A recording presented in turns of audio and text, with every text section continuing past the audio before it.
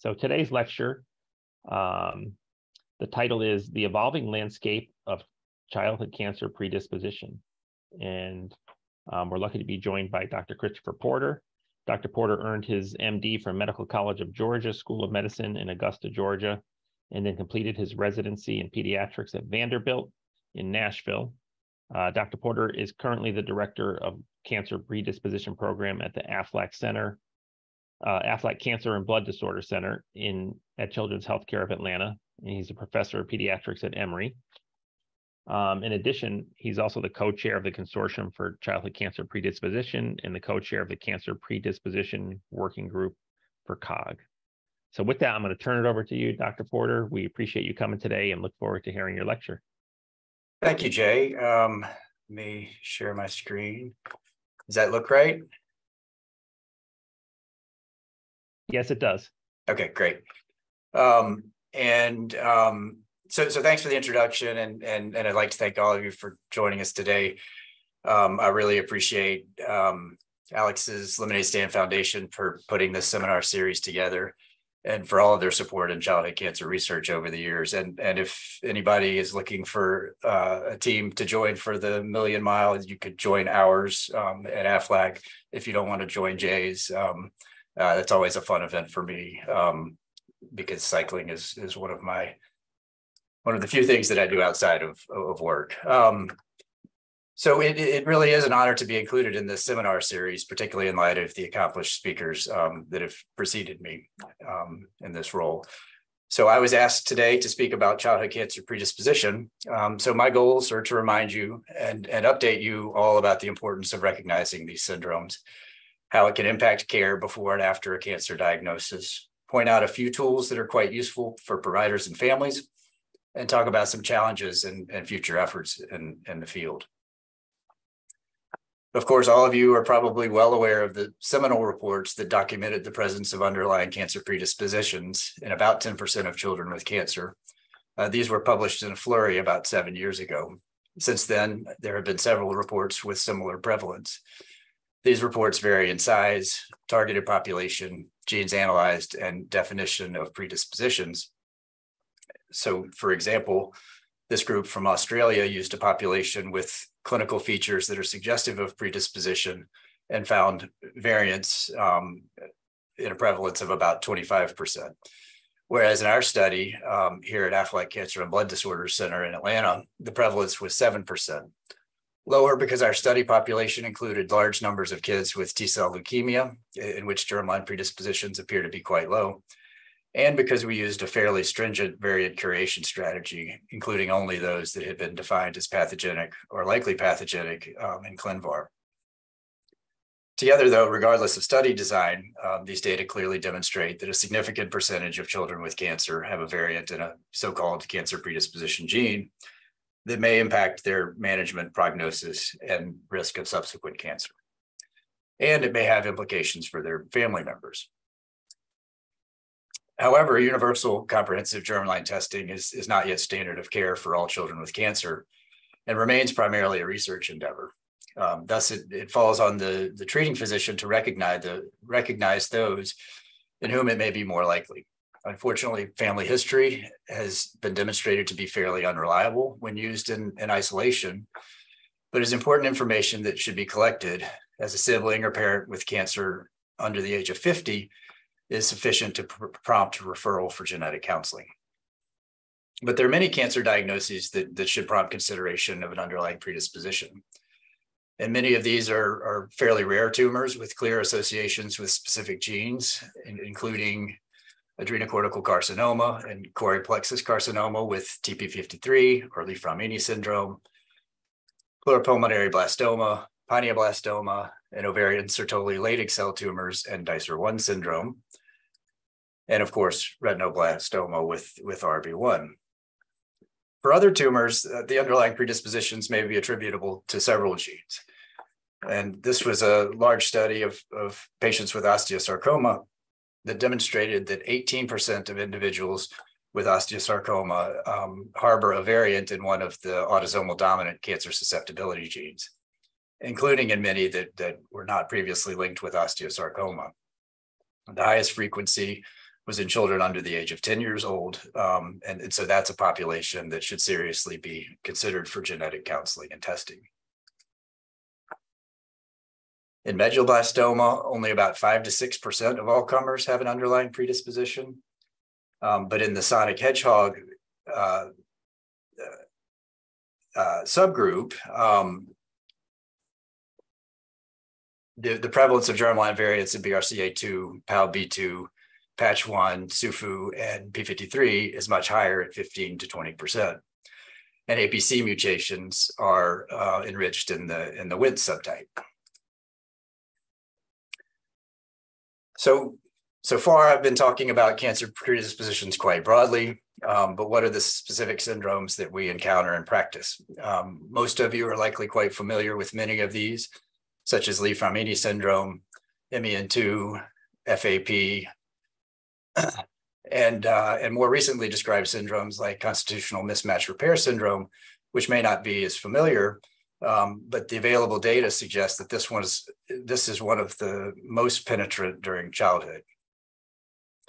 And in a recent survey of 7 large cancer predisposition programs, you can see the most common diagnoses encountered with variable distribution across the centers, reflecting local expertise and practice patterns. Importantly, though, the number of patients with other diagnoses to the right here far exceeds these top diagnoses, highlighting the rarity of most of the individual syndromes.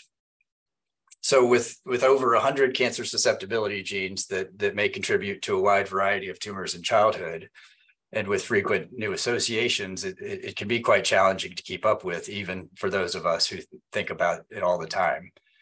And fortunately, some innovative folks have put together a mobile application to help all of us in decision-making about referral for genetic counseling. This app is freely available for download. It's quite easy to use and very educational. And in fact, I strongly encourage all of our fellows to use it regularly, and have to say that I use it myself more than occasionally. The app was recently validated to be very sensitive in detecting cancer predispositions, and you should be on the lookout for another validation paper from this group very soon. But the recognition of the high prevalence of cancer predispositions in children with cancer is still relatively new. And survivorship clinics care for children whose predispositions may not have been considered at the time of diagnosis. This paper from the Childhood Cancer Survivor Study cohort demonstrated a prevalence of cancer predispositions of about 12% from over 5,000 long-term pediatric cancer survivors. The highest frequency of variants was in genes that are typically associated with adult cancer, such as BRCA1 and 2, PALB2, PMS2, and CDKN2A. Notably, the prevalence in osteosarcoma was only about 6%, which is considerably less than the large osteosarcoma that I just mentioned. And this suggests perhaps inferior outcomes in those with osteosarcoma and cancer predisposition, although that remains to be formally demonstrated. Thus, those with a focus in survivorship care should be on the lookout for patients that may need genetic counseling based on their cancer history. And in fact, here at AFLAC, we have a genetic counselor that's embedded in our survivorship clinics about once per week. And for those of you who routinely care for survivors, I'm sure that you're familiar with the COG long-term follow-up guidelines that are updated every 5 years. And I'm pleased to let you know that the update that's expected in October of this year will include, for the first time, a section for cancer predisposition that will help guide referral for genetic counseling when indicated. That's going to look very similar to this draft. Excuse me.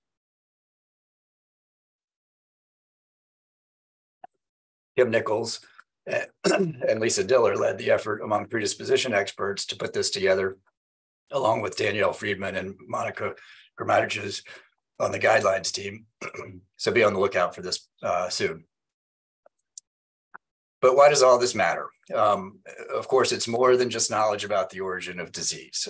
For those who have FAP, effective cancer prevention strategies can be undertaken in adolescence or young adulthood, which is certainly encouraged.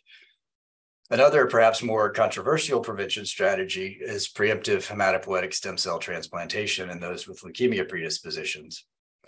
This commentary was an interesting exercise in calculating risks of preemptive transplant when the penetrance of leukemia is near 100% versus 50%. So 100% on the left and 50% on the right. In most cases, this calculation is not that simple, though, and also includes some ethical aspects that need to be considered. And taking it a little bit further into the complicated, I've been asked on several occasions about the role of transplant after remission of standard risk BALL in children with germline ETB6 mutations. So in cases like those, a major question is whether the intent of the transplant is to treat the leukemia, which wouldn't be expected to relapse, or to prevent future variably penetrant hematopoietic manifestations of disease. So those are not easy questions to answer and require input from transplanters, oncologists, genetic counselors, and I think most importantly, the family. But for other diagnoses, the diagnosis of a cancer predisposition, like those with trisomy 21 or Fanconi anemia and cancer, therapy may be altered due to the susceptibility of severe adverse effects. So, for example, with prolonged hospitalization to mitigate infection risk in those with Down syndrome, or avoidance of ionizing radiation in preparation for transplant in those with Fanconi anemia. The diagnosis may also affect family planning of the parents or the patient. That may also include pre-implantation genetic testing. And it may lead to the identification of additional family members with the same diagnosis through cascade testing. And lastly, tumor surveillance strategies such as the Toronto protocol may significantly impact long-term survival. The survival curve in the upper right shows the results of a study in which patients with Li-Fraumeni syndrome self-selected to aggressive tumor surveillance or not. And the patients in the surveillance arm did much better with the red curve there.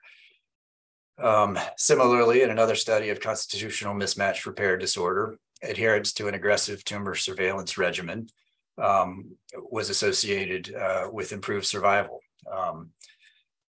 And there was a dose effect in surveillance. Those who participated in partial surveillance didn't do quite as well as those who were most adherent to their program. However,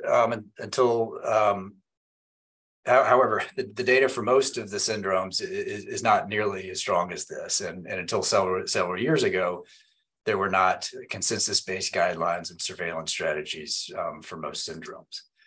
And so that led to a workshop in 2016, sponsored by the AACR and organized by Garrett Berder, David Malkin, Sharon Plon, Josh Schiffman, and Kim Nichols, that brought together 65 pediatric oncologists, geneticists, genetic counselors, and other experts from 11 countries around the world, with the goal of developing consensus guidelines for tumor surveillance for a wide variety of syndromes.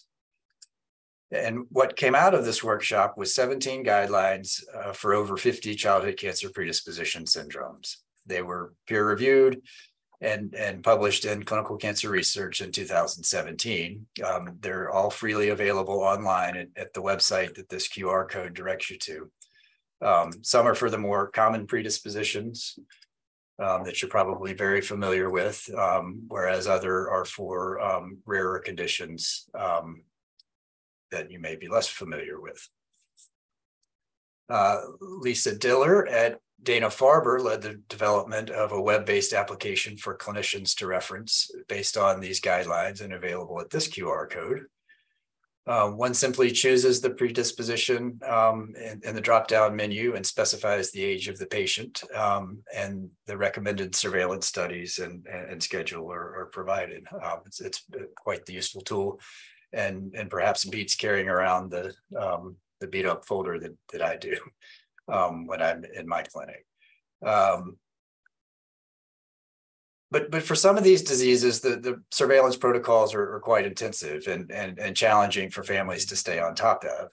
And so this led one of our genetic counselors, Bojana Pacheva, and my colleague, Sarah Mitchell, to partner with Wilbur Lamb's team to develop a mobile app to help families manage their tumor surveillance. This was published in Pediatric Blood and Cancer just this week. The app allows for a user to create profiles for multiple family members and specify their shared syndrome.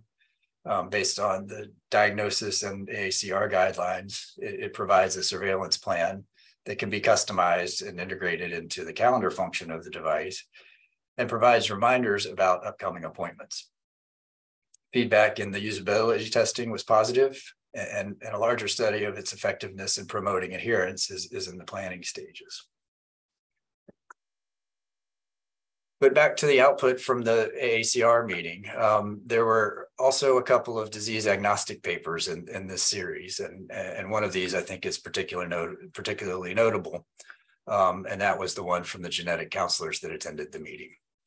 They made the points that you see here, and I've highlighted a couple that I think are particularly pertinent. One, that patients should have genetic counseling prior to testing, and that the timing of counseling should be decided between the treating oncologist and the counselor. Ideally, referral is made as soon as the diagnosis of cancer is made, and then the counselor and the physician can decide about when that counseling should occur.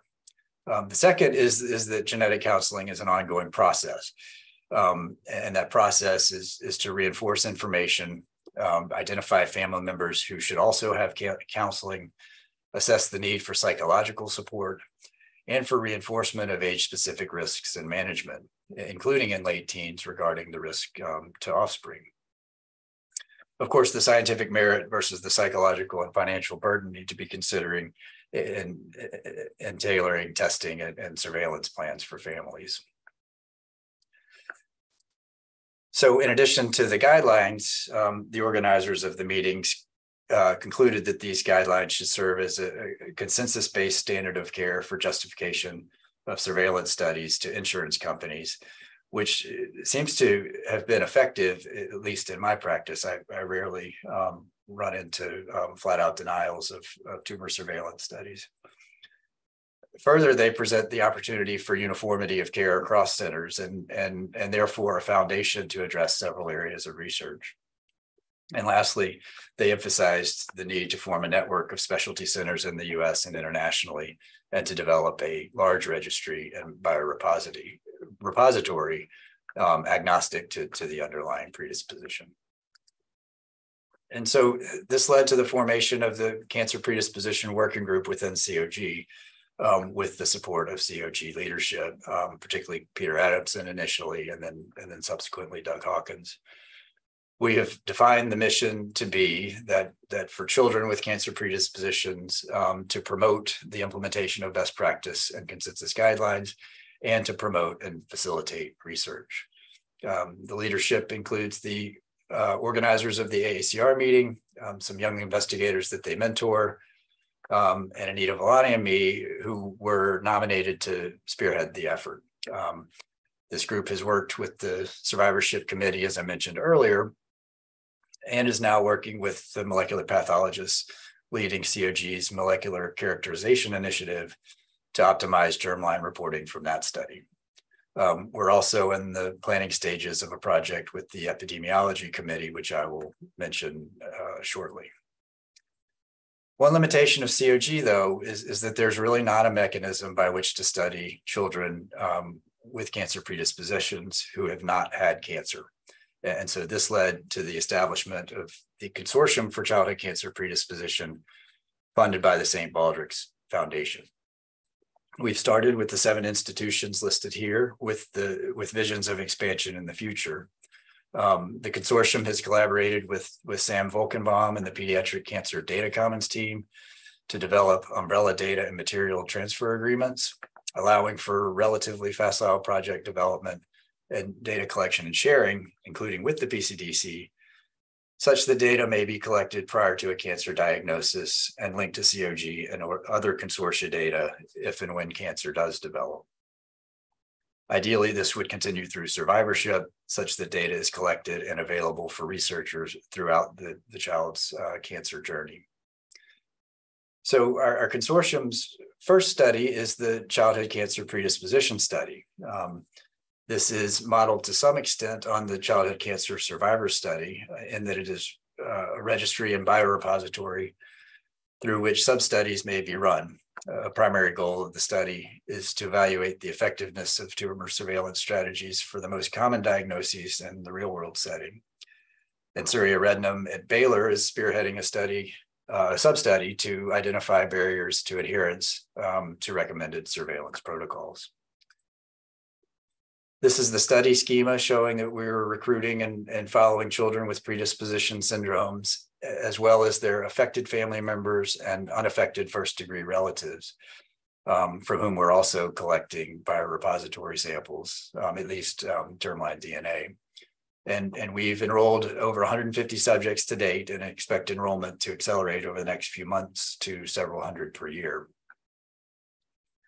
So I hope that by now I've made the point that great progress has been made in the last decade in understanding the prevalence of cancer predispositions in children with cancer, and in developing better strategy for their identification and providing clinicians with consensus-based guidelines for tumor surveillance.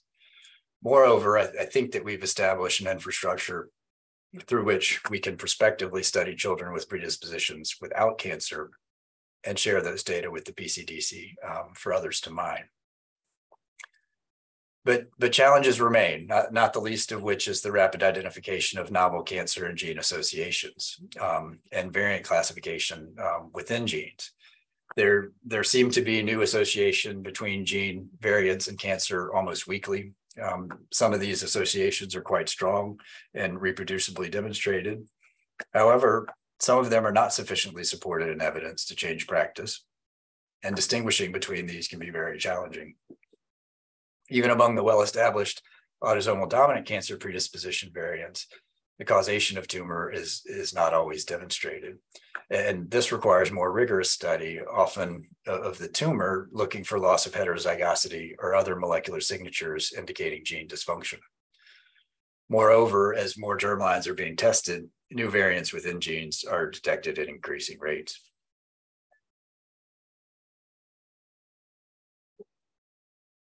These new variants require classification as to pathogenicity, which is an arduous task. And fortunately, ClinGen, which is co-led by Sharon Plon at Baylor, is organizing a massive effort to develop rules for classification and curate tens of thousands of variants. The ClinGen website is a wonderful resource for exploring gene variants and disease associations that is easily found via Google search. On the patient side, there are a number of questions that remain about consent to testing and expectation and understanding of results. Multiple studies have demonstrated that families really do desire knowledge about underlying genetic predispositions and generally feel empowered by that knowledge, even if it confers a high cancer risk.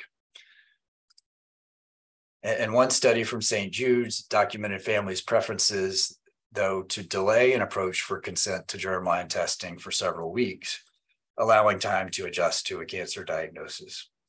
This, I think, is feasible in the clinical setting, but is much more of a challenge in the research setting, especially if germline testing is done in the context of tumor sequencing. More concerning, though, is how informed families may be when providing consent for tumor germline sequencing in the context of a clinical trial. And this group from Australia documented that a majority of parents expected that germline testing was at least somewhat likely to reveal a relevant finding, and almost 1/3 inaccurately recalled receiving a clinically relevant germline finding. Unfortunately, there was general confusion and uncertainty after the return of results among the parents. And so I think that this should serve as a good reminder that in most contexts, the way that we obtain informed consent for research, including of germline DNA, is not a substitute for effective genetic counseling. And as mentioned, counseling is a process, not a one-time consultation. And so studies that include germline testing need to be very thoughtful about how to obtain truly informed consent and support families in understanding the results. Disparities in outcomes for children with cancer are well documented. And I was recently asked to give a talk on disparities in childhood cancer predisposition, which ended up being quite the challenge, as the available data on the topic are exclusively from adults. And so testing for hereditary breast and ovarian cancer became available over 20 years ago, and differences in the uptake of genetic services was documented almost right away. In 2005, this group demonstrated that African-American women with a family history of breast or ovarian cancer were less likely to undergo genetic counseling for BAC1 and 2 testing than white women. And this disparity persists, as documented in this study from just a few years ago, showing really striking differences in the rates of referral for genetic counseling for breast cancer among African Americans, Hispanic, and whites, with only 37% of African Americans referred compared to 86% of whites. And notably, there were differences among English versus Spanish-speaking Hispanics, suggesting that language barriers influence referral rates too. And these referral patterns were reflected in genetic testing rates, with Blacks having by far the lowest rates of genetic testing. So these disparities clearly exist in the context of adult cancer predispositions. And for me, there's little reason to believe that similar disparities don't exist for children with cancer predispositions, particularly those who have not had cancer. But I am hopeful that with future work, we can address these challenges and answer additional research questions. One study that's in the concept phase is a prospective cohort of children with cancer and cancer predisposition who are identified through COG's MCI, with goals that include assessment of healthcare utilization and patient-reported outcomes, with attention to factors that are associated with health disparities. This effort's being run through the Epidemiology Committee of COG and led by Philip Lupo. Another big development that is upcoming is updates to the AACR surveillance guidelines. The second workshop is going to happen just in a few weeks, and Garrett Berder and David Malkin are again chairing that effort. And the organizers are frantically making plans for the meeting later this month and to improve upon the guidelines with any new clinical information that has become available in the last 6 or 7 years. And we're continuing to work on strategies for expanding our consortium, with the primary barrier being financial. We would love to include several more centers, but need a budget to do so. But in the meantime, we're continuing to collect samples to test novel surveillance strategies, such as with circulating cell-free DNA. And we're particularly interested in exploring cancer prevention strategies, and encourage anyone with great ideas to contact us about how the consortium might be able to facilitate your study. And I'm going to finish with a study that demonstrates the potential complexity of the future of childhood cancer predisposition. And this was published just in the last couple of months. It was led by David Malkin. And the intent was to identify genetic and epigenetic modifiers of cancer risk in Li-Fraumeni syndrome. And they found that among variant P53 carriers, nearly 40% who developed cancer harbored an additional pathogenic or likely pathogenic variant in another cancer-related gene. Notably, and I think very interestingly, modifier variants in the Wnt signaling pathway were associated with decreased cancer incidence and improved survival. Furthermore, inherited epimutations in cancer-associated genes, including ASXL1, ETV6, and LEF1, are associated with an increased cancer risk. And so together, a genomics-informed risk stratification can be applied for those with Li-Fraumeni syndrome. And one can imagine similar modifiers of cancer risk in other syndromes, but I think these are going to be extremely challenging to tease out, even with enrollment of large numbers of subjects, both with and without cancer. So I'm going to end a little early and acknowledge the many folks that have been pioneers in the field for many years and serve as mentors and collaborators for those of us that have jumped on the bandwagon more recently.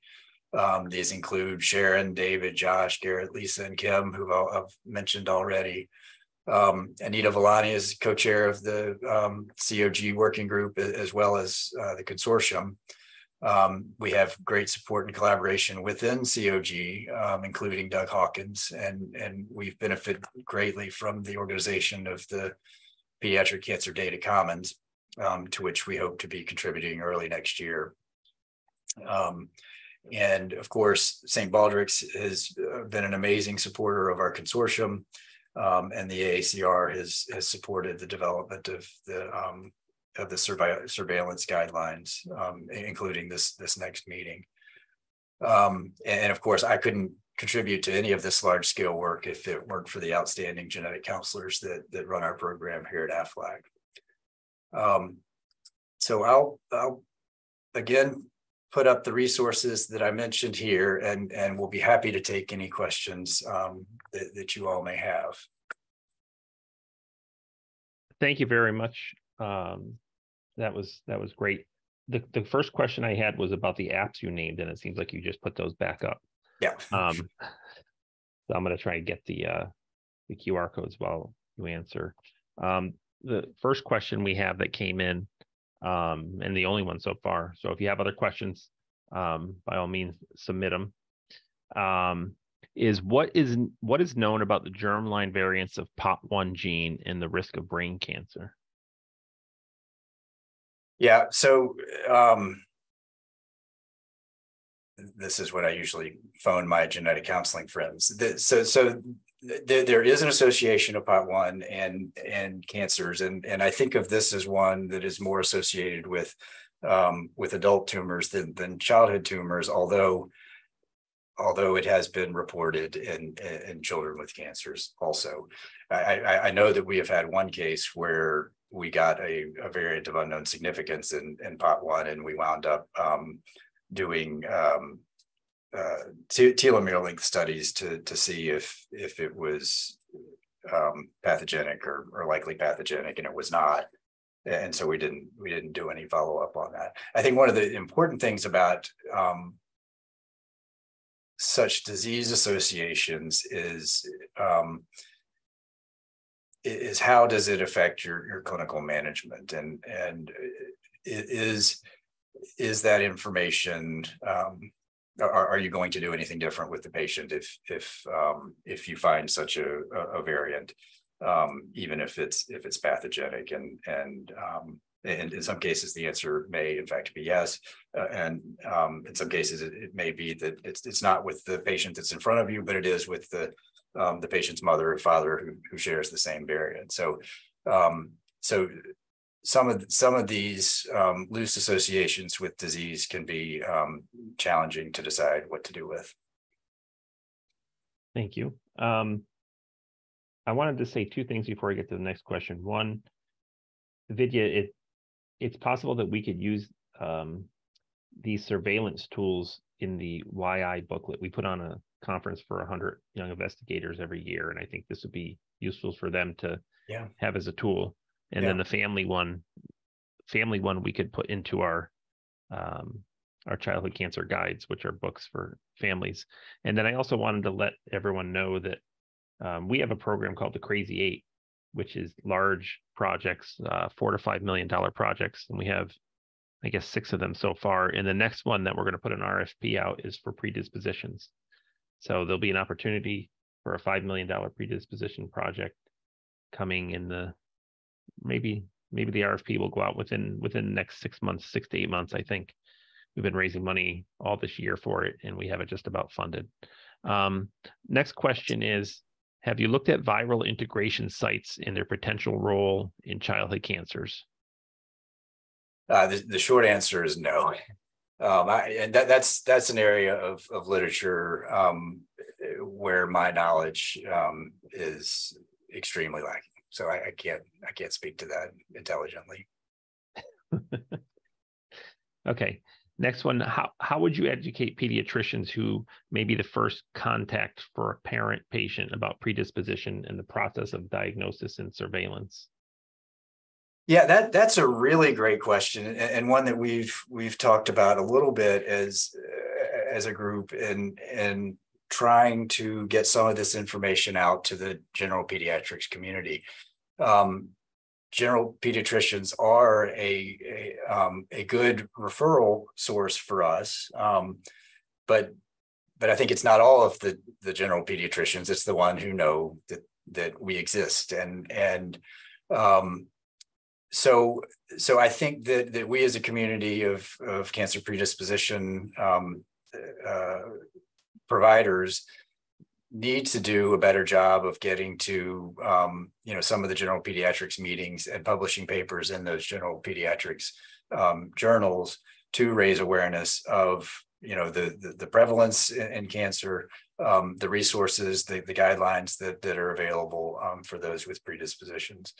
A challenging referral that oftentimes comes from the general pediatrician is the child of the mother who has recently been diagnosed with or recently found to be a carrier of a BRCA1 or 2 mutation or variant, and they want their child to be tested. Sometimes the general pediatrician will just do it. Other times they recognize that may not be in the best interest of the child because it takes the autonomy away from the child in terms of knowing whether or not they carry the same variant. And so those are cases where we're really happy to be able to provide the genetic counseling to the family, and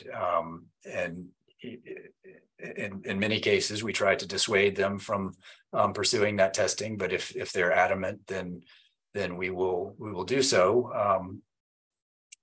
because we think that it'll be better if we are able to help them process the information than if they do it through 23andMe or some other provider.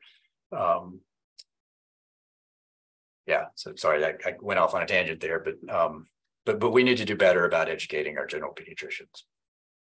Well, I think I know the answer to this one from talking to Garrett a lot, but is there a protocol or that is standardized for genetic testing and surveillance for all predisposition syndromes? No. So I think one thing that is challenging is that while we have guidelines for surveillance after the diagnosis, I don't think that we have a standardized set of guidelines that's at least generally agreed upon for whom to test. I mentioned several diagnoses and other factors that should prompt referral for genetic counseling, but I don't think that there is a standard guideline for whom to test that's all comers. Now the MyPog application I think is very, very good. It is a very useful tool. And like I say, we do rely on it to some extent at our center. Okay, last question I have is, how do you get new variants from the studies into a testing protocol that is used for screening?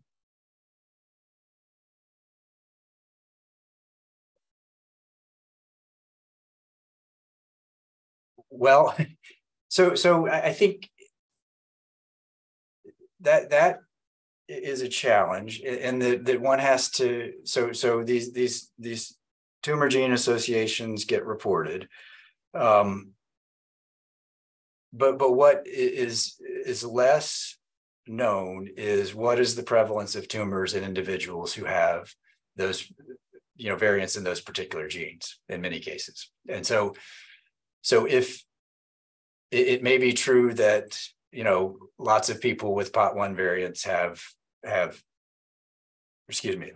lots of tumors are found in people who have POT1 variants. But the opposite is not necessarily true, that people with POT1 variants have lots of tumors. And so whether one should do surveillance on someone with a POT1 variant is not clear if you don't know the prevalence of tumors in the population that carries the variant. And so those population-based studies are to some extent necessary to determine what is the true cancer risk in individuals who have the variants. And that's why I think it's critically important to collect information about all comers with a genetic variant rather than just those who have the cancer. Okay, we have one more that just came in just under the wire. What are the current ongoing initiatives and clinical trials in the making available for primary prevention strategies in childhood cancer predispositions? And how do we best promote the development of those? Well, that's a good question. It's one of the reasons why I am asking for good ideas from the community. There have been, and I think this falls under secondary prevention. There have been medication trials for FAP and for Lee-Fraumeni syndrome. I think that there is one ongoing. The number of children that are included in those trials, though, I'm not certain of. And I think that there are agents that are under study for VHL as well. But I think it's going to take a champion in a particular disease type that wants to put together that type of study, and then enrollment of lots and lots of people at lots and lots of different places in order to answer the question of how effective it is. And some of these disorders are common enough to where I think that inclusion of 7 centers might be sufficient, but for rarer diseases, we really are going to need to be able to expand enrollment in a larger consortium. So this is one of the things that I think can be powerful about a large consortium, is that we can answer some of these challenging questions as for rare diseases. So we need more money, more research. Yes, and we need disease champions that are willing to put in the hard work, because it is going to be a challenge. One, to get the money, but then to develop the trial and figure out how to answer the question that's being addressed. So we've often thought, this is just me at the end, there's no more questions, but we've often thought that if we can figure out how to prevent some of these predisposition syndromes from turning into cancer, we might be able to figure out the key to other cancers. Do you think that is the case? I do think that there is a lot to be learned from the cancer predisposition population about how cancers develop and potentially how they could be prevented and or treated.